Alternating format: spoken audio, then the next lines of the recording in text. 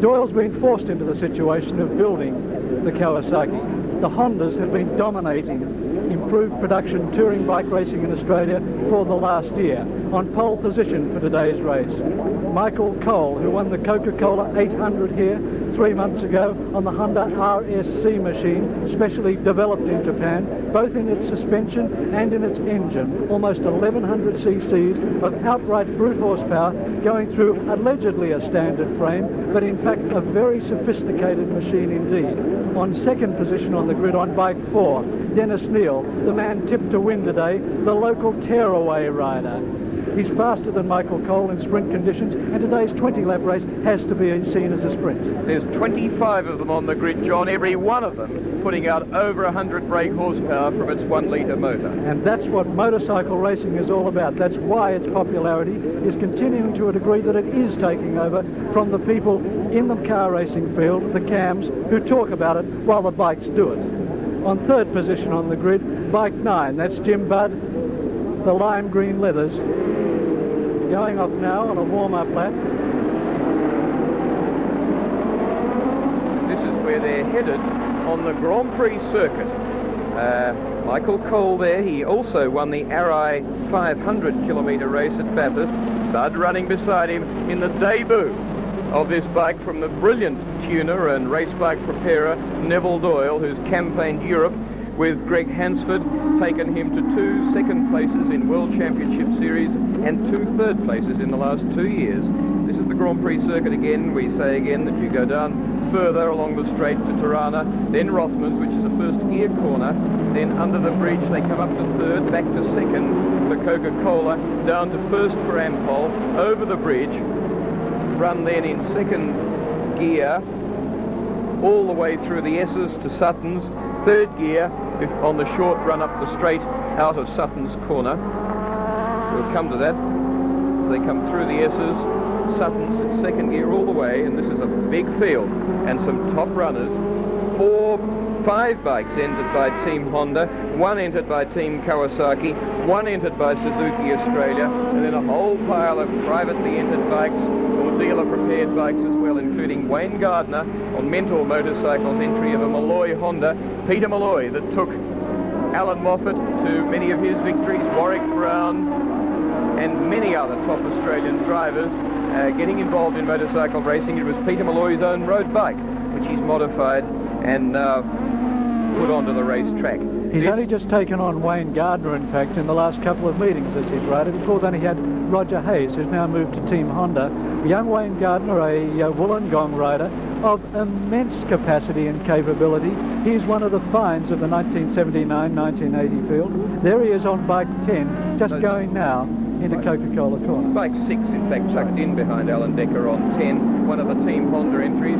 There he is, Gardner. This is the Malloy Honda, different to the Team Honda bikes in its engine specification. That gives you an idea of the power out of them in first gear as he soars onto the Bridgestone Bridge. And boy, if you can ride these things, you can ride or drive almost anything. The bike blokes look sometimes in awe at some of the cars and think they wouldn't mind a go in a Formula 5000 or whatever, but the car guys look at the bikes, I can tell you, at these 2+4 meetings and shake their heads and say, rather them than me. And no way do they want to mix it, and they really do. See the boys like Dennis Neal, Mike Cole, Tony Hatton before he stopped racing the end of last year, Roger Hayes, Alan Decker, all of these who handle the enormous power so well, they look on them as some sort of heroes. The bikes now lining up behind the travelling marshal as they come down to start this race, getting themselves into some sort of go capacity. Starter on his rostrum. An enormous amount of horsepower gathered there in some very compact machines, just one wide slick tyre to transmit the power to the ground.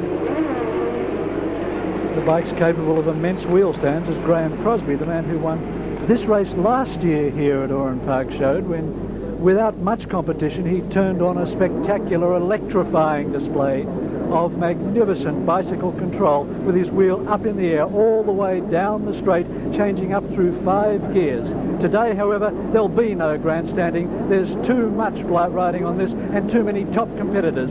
The revs rising, they're about to go. Bruce Rance, the bravest man at Oran Park, standing right in front of this immense amount of horsepower waiting to be unleashed, patting his hands down and saying, fellas, take it easy, not ready to go yet. Emmanuel Blanco, who did the wheel stand there, just getting his visor, missed it up, and they're away, and another bad start, quite frankly. But Jim Budd leading well on 9. Followed there by Roger Hayes, 163. Budd very wiggly, down under brakes, and it's Roger Hayes on the Team Honda bike, 163, who blasts through to the lead. What a great start for him. But he really got the power going well. And look at the way that bike was skipping and dancing. Wayne Gardner in second place on the Malloy bike. Michael Cole third on bike number 5. Dennis Neal fourth on bike 4. Jim Budd fifth on bike number 5 in behind him. Hayes, the fastest man around here for so long, hasn't ridden a superbike in 5 years until he got on this, only in the last couple of months. The bike is not as well developed as some of those chasing him, and Hayes is out to prove something the way he's riding right now. Certainly well and truly right on the limit. Gardner behind him on the Malloy bike, challenging hard now, coming up to edge of the back wheel. Hayes just pulls out in front on Sutton's corner. They are absolutely on the limit, as you say, John Smales.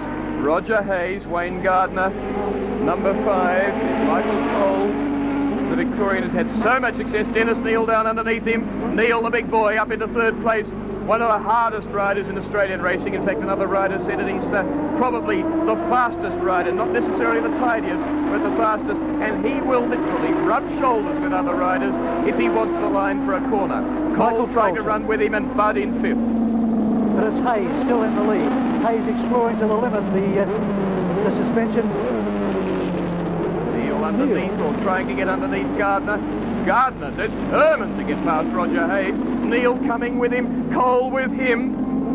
So much horsepower on such a small section of track. Oh, and down goes Budd. But he'll be up and away. Again. Well, that bike was looking wonky, and providing nothing's damaged, he'll be bump starting it and away again. Jim Budd trying to build up speed. He hasn't got enough speed to bump start it. No electrics on this bike, so it has to be push started. Does it go now? No. Tantalising. Nobody there to push it for him. Trying again. 15 kilograms of electrics taken off the bike, but Budd now can't get the thing started. It'll start now, though. He just needs a bit more speed. And it'll be a crackle and a rasp. Not enough speed. See the back wheel locking up there as the field spears away from him. How much compression has that bike got to not start? There it goes. He's away, but he's so far behind the field now, in last position. And in fact, the first of the riders now about to come onto the main straight. Yes, so up into 5th place now goes Alan Decker, the Victorian on bike 10. So it is Hondas in the first 5 places. Roger Hayes from Wayne Gardner, Dennis Neal, Michael Cole and Alan Decker. Hondas, look at the chain slapping around on Roger Hayes' bike there, 163, all of them chain drive, because of course that involves the least power loss. And look at the angles of lean of the bikes. Dennis Neal running out wide, Roger Hayes completely and utterly committed into the dip there, and Michael Cole, the little Victorian, in behind them too. Big boy Dennis Neal getting sideways, and coming up to join them, Alan Decker making good ground on the leading quartet. 17 and a half laps to go. This thing should be pacing itself out. Instead, it is a real sprint race with no quarter given. Dennis Neal, the favourite for the race, perhaps hanging back just a little bit, seeing what will happen in front of him with Wayne Gardner, especially a less experienced rider. But no, Neal now slams up, trying to take 2nd place from Wayne Gardner. But Gardner's having none of it as he comes down into BP then and goes underneath Roger Hayes. Hayes takes him out again. Dennis Neal takes the advantage there while the 2 leading riders are having their set to move up just slightly. But Michael Cole now coming up in 4th position. Cole not renowned as a sprint rider, more a long distance rider, but he's giving nothing to these sprint riders now as they reach the end of the main straight, 200 kilometres an hour. Roger Hayes opens up a small gap there. Neal into 2nd place, Gardner back to 3rd, and he won't like it. Big boy Dennis Neal, look at him. Big good-looking man with a greying beard, broke both legs, and he's into the lead. Broke both legs in a bad accident a couple of years ago, but one of the most forceful riders on Australian racetracks. And there he goes into the lead from 3rd to 1st in a matter of a couple of corners. Now wrapping the power on, 9,000 revs. Roger Hayes, look at the standard chassis, flexing and weaving as the bikes go up there, as they force on the 100-odd brake horsepower and ride them so well. Big difference between Neil's bike and Hayes' bike. Neil's bike was fully developed in Japan. The chassis of the bike is a full Japanese workout. Meantime, Roger Hayes' bike there in second position is a local 900cc Honda chassis with the RSC engine put in it. In other words, it's a standard motorcycle with a Formula One engine in it. Now, how can anyone be expected to ride a beast like that? And also waiting for bigger pistons. But here's Wayne Gardner. He wants Roger Hayes. Cole in behind them, and they know the threat that if big boy Dennis Neil gets away, look at the three of them on the straight there. 9,000 revs in third, 9,000 in fourth, then in fifth, and down through the sweeper. But big boy Dennis Neil, so much in command of these big bikes. And it's Michael Cole now into second position. Michael Cole, the long-distance rider, has turned into a sprinter for today. He on the other works RSC Honda. It's just showing that the sophistication of the fully built Japanese motorcycles is where it's all at, because Cole is managing to get ahead of the two local builds. Gardner was arguing over second place, but the others didn't hear his argument and is now in fourth place. And Alan Decker in fifth behind him. And his 20-lap race they've completed. They have 16 to go, 15 at the end of this one. So they're coming up to complete 5 as Neil starts to assert himself in the lead. How does he know the limits of that big bike so well? As he starts to pull away from very similar motorbikes. The big man on the bike, the biggest of them all. So committed, but so riding so beautifully. Look at the fluid flow of the man as the stomach comes right up under his ribcage over the top there, then brakes, and he is extracting every possible bit of performance out of this big RSC Honda of 1,062 cc's. Neil, one of the crashes of Australian motorcycle racing, crashed twice, or once rather, in the Castrol 6 Hour last year, but was alleged to be the man responsible for bringing down Ron Bolden in the same race while the two of them were dicing for the lead. Neil is a man who will give no quarter to any motorcycle rider ever. He is renowned amongst his competitors as being dangerous to be near. He says he's not. He says he's a nice guy, but he wants that piece of track, and if they want to get on it, then they're going to have to force him out of the way. Nonetheless, Neil is just so quick and so fearless on the motorcycle that he's a marvel to behold. He is a nice guy. He's a smiling bloke, and he looks like a dapper, suave businessman, actually. Not at all the public image of a motorcyclist. But my goodness, he can ride a big bike. He is so much in command. Look at that. He is on a production bike. And look at the angles of lean of Dennis Neil on bike number 4. This is virtuoso riding. It's beautiful. The bike is sliding. In fact, the back wheel is getting out past the line of the front wheel, but Neil, with the most beautiful amount of balance and throttle and steering correction, is holding it under control.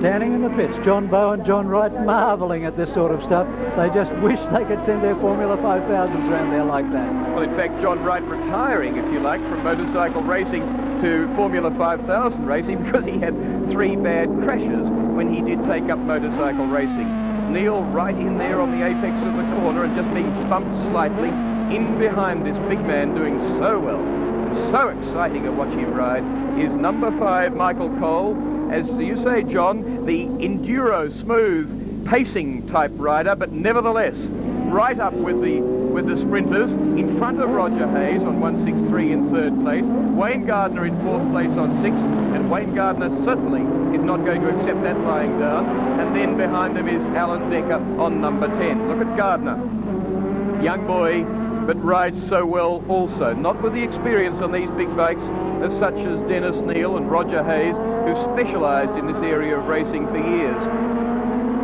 A lot of factory money going into this exercise. This is the equivalent of the Marlborough Holden dealer team or of Ford Australia going motor racing, because a lot of money goes in from Honda Australia and from Kawasaki Australia into these entries.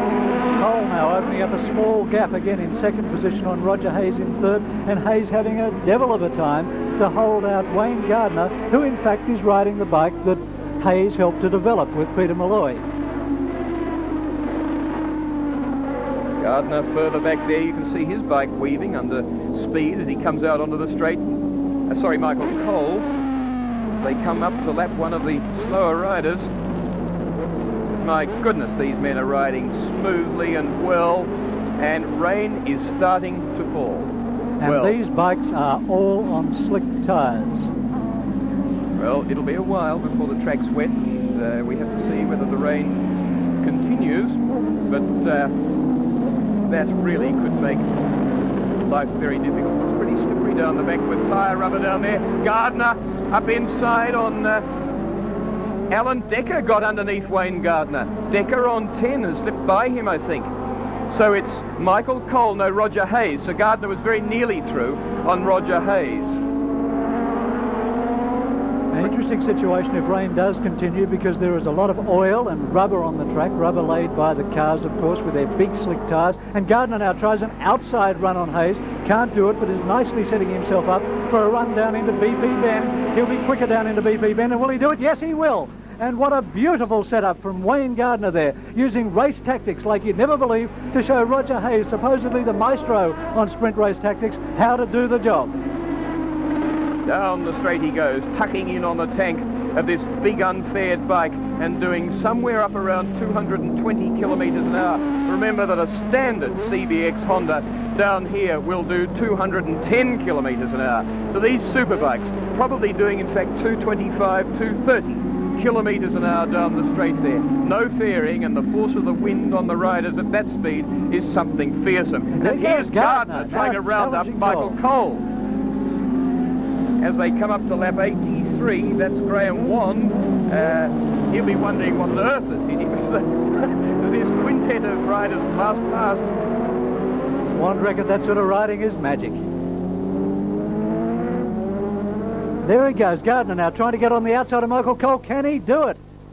Well, something's got to happen, but no, he hasn't. Not quite. Well, in some ways I'm glad he didn't, because I reckon if he got through, he'd have had to come off. He'd just have had to produce angles of lean and ask for grip from his tyres that was not there. Roger Hayes further back, Gardner doing the charge now. In the meantime, the race leader, Dennis Neal, on number 4. Gardner, though, wants to go forward in the field, wants Michael Cole's position. Michael Cole, the man who debuted the 6-cylinder Honda in world racing. The rain getting sharper now, and there's the sign. So the officials have thought that it's getting bad enough to warn them of it. Drips can be seen on the track, although it's by no means covering it at this stage. But just put yourself in the situation of this sort of speed, this amount of power, with slick tyres, nothing. Look at the rain. You can see it there on the track now, and you can see it falling. Nothing to sweep away the water between the track and the tyre. This is dreadfully cruel time and difficult for the riders. And they're less than halfway there. With the end of this lap, they will come up to lap 10, which means that they've got half the race to go in these conditions. And Dennis Neal is the first one to call quits. Dennis Neal has backed off to the degree now that Wayne Gardner and Michael Cole have both gone through him, and they're both side by side now as they dive down into the old S's, and it's Cole who takes the lead. Gardner beside him. They cannot do this in these sort of conditions. It is crazy. It is madness. Wayne Gardner is a known wet weather rider, and I think his reputation's going ahead of his judgment here somehow. He rode the Ducati here at the Coca-Cola 800 in the rain and blitzed the field, and yesterday in the rain he was very quick. But my goodness, what he's trying to do here is unbelievable. Okay, and Michael Cole's prepared to argue. Okay, so it's not wet down this end of the circuit, it's raining at the other end of the circuit. It's just starting to rain up here now. And it's Wayne Gardner who's taken the lead. Now, Gardner is the rain master, that's what they say he is. He's showing his team that he's quite happy, but it's Michael Cole who uses the superior power of the Honda to go through again. 10 laps to go in this 20-lap race, just half race distance, and the most vicious stroke of luck for these riders. Gardner from Michael Cole now, then Dennis Neal, who doesn't like the rain as much as they do. And frankly, if any of them like it, they're masochists. Further back, and look at Neal running wide there. He really doesn't like it. He's not at home in the rain. Well, there's a race situation change because of the weather. Spectators and officials now reaching for umbrellas. That's how wet it is, and Dennis Neal shows you there what happens when you put the power on. And he was probably a gear higher there, probably in second gear, and yet the bike was still doing it. Using his foot now, of course, as you saw, to pivot himself around the track to keep the bike upright. Look at Wayne Gardner. Dennis Steele, stepping his way through the, feeling his way through the puddles, looking out for the oil, but Wayne Gardner doing none of that, using all of the track, and seeming to find a dry line when nobody else can. Wayne Gardner really can feel the track underneath him. He's just edging his way around. The whole point of running on slicks is that, and there's Gardner having a moment, is that they're fine for wet weather running, but there's no way, there's no pattern at all to sweep the water away, and so the water must sit. There's nothing it can do but sit between the tyre and the track, and so you get an aquaplaning situation. It's almost impossible in a car, and on a motorbike it would seem to be impossible, but look at Gardner leaning the bike, feeding the power in beautifully, and going so well, and Michael Cole too in second place, not being disgraced. Track conditions, of course, changing every lap, so as they commit themselves to a corner, they don't know what's going to be at the other end of it. They don't know whether the rain's going to have increased, whether there's going to be more oil placed there. Now there's Jim Budd being lapped now by Wayne Gardner. Budd trying as hard as he can to get this Kawasaki back in the race, but it's obviously been damaged in that fall he had on the second lap, and Budd now in uncharacteristically one lap behind, and nothing he can do about it as young Wayne Gardner sweeps on his winning way. Well, Budd wasn't happy in the rain yesterday with wet weather tyres. He was noticeably less happy than Wayne Gardner, and as he said this morning, I've never won a race yet from my hospital bed. And he's been in a few at his time. But in fact very badly injured last year in a fall at Amaru Park. Took him 3 months to come back to form again, to come second in the Castrol 6-hour last year. Up there onto goes the straight. And just as the riding of Dennis Neal was something to behold in the dry, look at the smoothness and the grip that this young boy is getting out of bike number 6 as he rides it around in the rain. It is really masterful to watch. In the pits, Peter Malloy, his mentor, will be worried so much at the moment because he takes on young people like Wayne Gardner, like Warwick Brown, when Warwick, of course, the Formula 5000 champion, was a very young man, and Malloy has had a magic touch with young people like this to be able to pick talent when it's not got to fruition and to guide it along the way. But Gardner at the moment, a man that must have Malloy very worried because Gardner is pushing this bike awfully hard in these conditions. Rain continues to fall. The straight is not yet saturated by any means. There's lots of spots of rain, but Gardner just looks so at home, and it's where classic style and correct technique just come to the fore. Look at him coming up on Emmanuel Blanco, or in fact Alan Blanco, his brother, on 184, the Kawasaki, rounding him up, going through him, and just in fact showing every other rider in the field how you ride in the rain. He quite dispirited Michael Cole, although when the rain first started to fall, though Cole's not very far behind him, and then as he gets straight he gives it everything, looks out over the back, and Cole's not far behind him, probably 3 seconds in arrears. There you see him with Alan Blanco between them. And Cole sweeping past Blanco now, and in fact starting to throw out the challenge again as the track starts to dry off a little bit with the rain easing slightly. It's still falling, but it's just a spit at the moment. And there's Cole, quite keen to win this race. I wouldn't say desperate, because Cole has developed a very good reputation in long distance races, and he also would have nothing to prove at this particular point by putting himself in a hospital bed. But at the same stage, Cole would love to take out this race just to prove that he has sprint capability as well as long distance. The other thing to remember, John, is that it's a 3-race series to be held at 2 rounds to be held at later Oran Park meetings through the year. So the riders must keep that in mind too, that to take the booty at the end of the series, you want points in all 3 rounds. But there, a shot of Michael Cole. You can see the brace across the front forks, just across the top of that green front mudguard, which is made to stiffen the front forks. One of the problem areas of these big bikes when they start to put a lot of power through the back wheel. And you'll see there the big aluminium clamp, if you can see it, just above the green mudguard, to try and stiffen the forks to stop them flexing when they're cornering and when they're powering out of corners, and also, and most particularly, when they're braking heavily coming into corners. A particularly good bike, in fact, is this Michael Cole one. It's won the Coca-Cola 800 here at Oran Park. It won the Array 500 at Bathurst at Easter time. It's done almost 2,000 racing kilometres so far and has yet not needed any major work in the engine. Team Honda manager Clyde Wolfenden has... Oh! And Cole almost gave team manager Clyde Wolfenden a lot of work to do there, as he almost put the machine down, looks down now to see just what's wrong, and it looks like he's out of the race. He's hurt his leg. He has hurt his leg, by the way. He's hurt his leg. I think he's run into, would you believe, another Team Honda bike, number 118, John Fretton. And it's really hurting him. You can see him reaching down to his leg there. Is he going to push on, or is he going to come to the pits? Certainly he'd be silly to push on if he's in real pain. He's got 5.5 laps to go, and Cole cannot continue. He's run into that bike and done some sort of damage to his leg. Fearsome bad luck for Michael Cole. Absolutely writhing in agony. Will he call into the pits at the end of this lap? Here he is with John Fretton again, the man he ran into, and another Team Honda entry on an 812cc Honda. This time he says, "Thank you, I'll go by." And not Fretton's fault, because everybody's coping with some fairly severe problems on this slippery track. Perhaps as the thing starts to warm up a bit and get better, he'll keep going. I suspect that he will.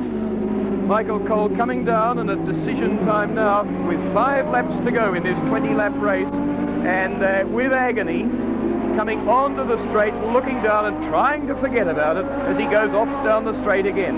Holding his knee now as he rides down the straight, 120, 125 miles an hour, going flat chat dead again. Michael Cole back into action. The only thing he can now do is commit himself to the riding and try and forget the pain that his leg must obviously be giving him. Max Thompson he's coming up onto there with his longer hair trailing out the back of the helmet on bike number 25, the Total Hunter Suzuki, as Suzuki 1000 rounds him up and dispatches him in no mean fashion, the B-grade rider, and on his way. Well, Cole's injury certainly taken the pressure off Wayne Gardner, who's now in a firm lead. Cole goes up over the Bridgestone Bridge and down into the Essex. There's the leader coming round Sutton's Corner. Up to lap. Jeff Anderson in bike 64 with the wonderful entry name of Equip Confusion. And to add to the confusion is the rain, of course, as Wayne Gardner goes past a team with obviously a fair sense of humour. Gardner looks behind him, cannot see anybody anywhere, and wonders just what is going on. Gardner by and a long gap back to Cole, still holding on to second place. Bike 5. A long way back further in second place. Gardner has blitzed the field under these wet, slippery conditions. Gardner, in fact, the man who in the Coca-Cola 800 race here some 3 months ago absolutely brained the field in the wet opening lap conditions, when on a Ducati he opened up 4 seconds a lap, or gained 4 seconds a lap, on Greg Hansford on the Works Kawasaki. Dennis Neal is a long way back in third place, and it's an equally long distance back to Roger Hayes, holding down fourth place on 163. But the field really has split up after that frantic opening laps, as we look here again at the fabulous style of Wayne Gardner on a wet track on slick tyres on bike number 6, with such a big lead and with 3.5 laps to go. Wayne, a young man Wayne, a young man who's getting a lot of riding experience recently. He's riding 350cc Grand Prix machines as well, and is certainly being discovered by a lot of people. And there we go. Graham Crosby did it when he was in the lead last year, so Wayne Gardner reckons he should be doing it as well. So from here on in, it's showmanship from Wayne Gardner. Well, you're entitled to a bit when you've done such a great job as Wayne Gardner. What I was saying earlier was that the right lines, beautiful braking technique, smooth work on the throttle is the essence of going quickly at any time. but it's accentuated in the rain. And Dennis Neal, as I said earlier, one of the riders said he's the fastest rider in Australia, but not necessarily the smoothest. And that's what it amounts to. That Dennis Neal's forceful style of riding really does not suit wet and slippery conditions, particularly when you're on a slick tyre.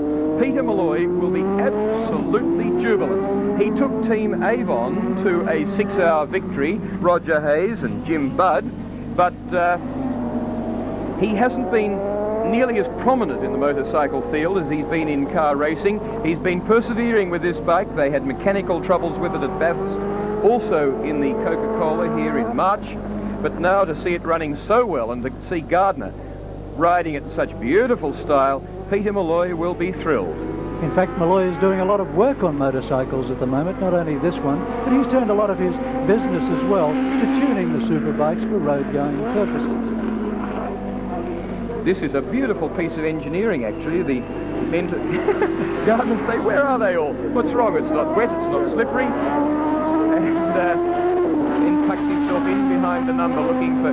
There's 2 laps to go as he went across the start-finish line. At the end of that lap there, sets off, and in about 3 minutes' time, victory will belong to Wayne Gardner if he makes no mistakes between now and then. But look at the smooth, confident way he wheels the bike around and comes up to lap an A-grade rider, Steve Fisher.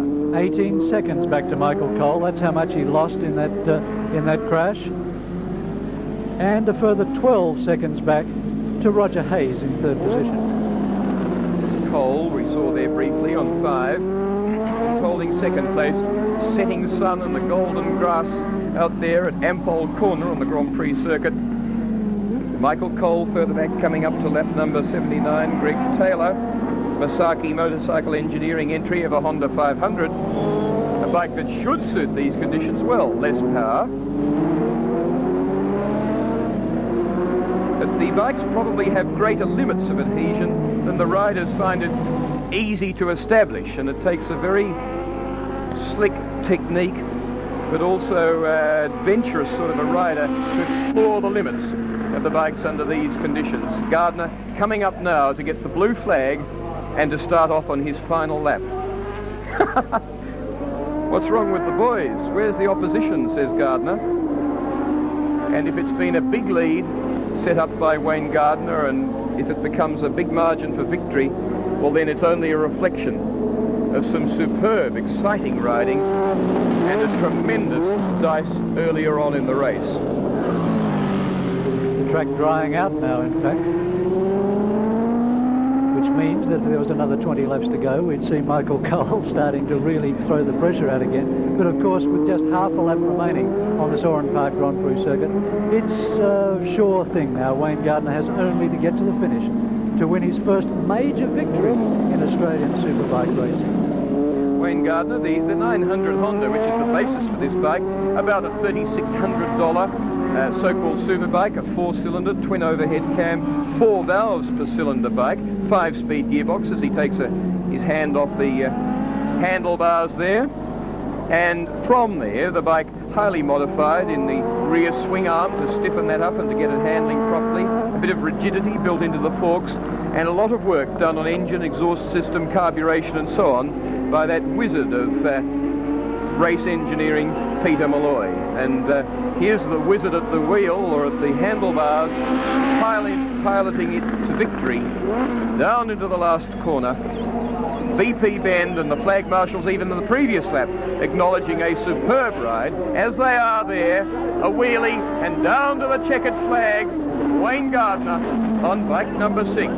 Gardner yet to take lessons from Graham Crosby about how to do that wheel stand properly. He couldn't hold it right to the checkered flag, and of course he should be if he's going to be a winner in superbike racing in Australia. In cycling action.